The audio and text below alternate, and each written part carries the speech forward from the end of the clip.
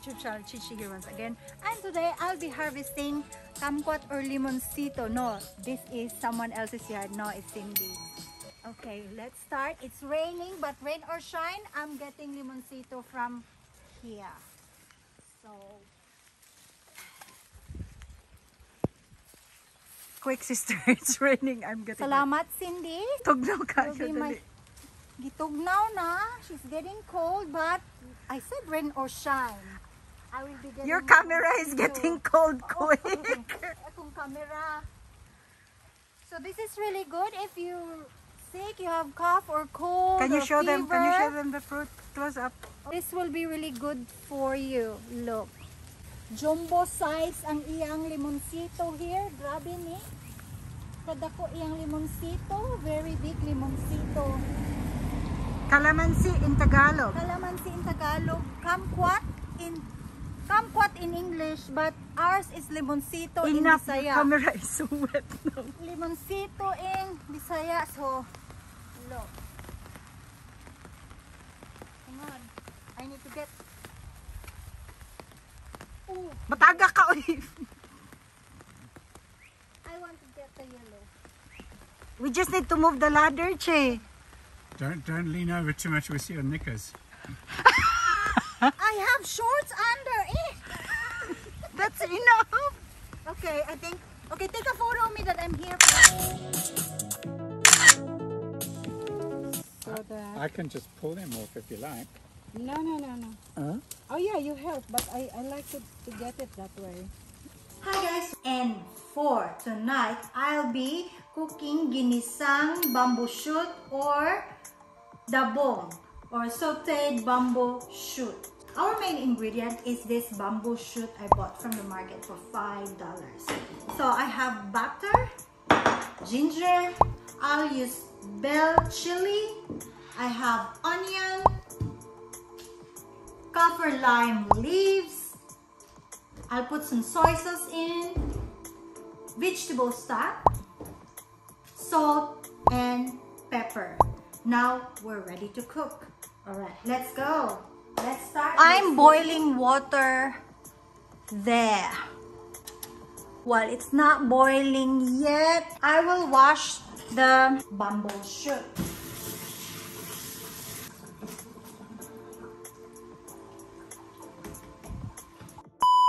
I will put this bamboo shoot in the boiling water.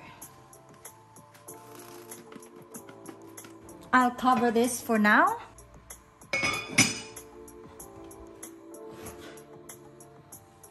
Okay, I'm cutting the ginger now. Okay. It's done. The bell chili. And that's done. 5 minutes. Let's drain the water from the bamboo shoot. Let's start cooking, guys. First, I will put the butter in the saucepan. Next, I'll put the onion, the ginger, then the bell chili. Next, I'll put the kaffir lime leaves. You normally put the kaffir lime leaves if you're cooking curry, but this time I like to put it in my pan. Next, I'm going to put in all the bamboo shoot. Comment down below if you like to eat bamboo shoot. You know, when we're kids, we used to eat this all the time. Shout out to my sister, Ate Virgie. She used to cook this for us. Guys, that time we could not even afford to put maybe pork or any sort of meat in the bone.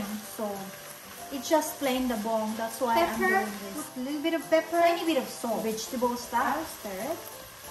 I'll put Silver Swan soy sauce, just to add color. So tiny bit. If you're here, you can smell, you know, the kaffir lime leaves, making it really nice. The smell of the dabong. And then I have the ginger. Lower the heat now. Be covering it for 3 minutes. While I'm waiting for the 3 minutes, I will wash the dishes. Now I will taste my ginisang dabong or sautéed bamboo shoot.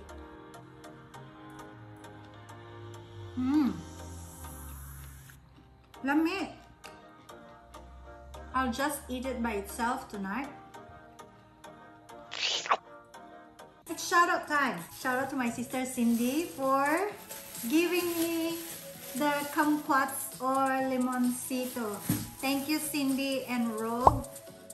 And hi to Maddie and Sam. Shout out to my sisters. Especially ni Ate Virgie kay kugihan kay siya manguhag dabong because we have a pambo in the Philippines. So, yeah. Kugihan kay akong ate magkuhag dabong, then cook it for us when we're little. Ang solo ko ani guys, ako ra magkaon ani, but I think I have to set aside some of this for tomorrow. Thanks for watching and see you in my next vlog. Bye. Take care.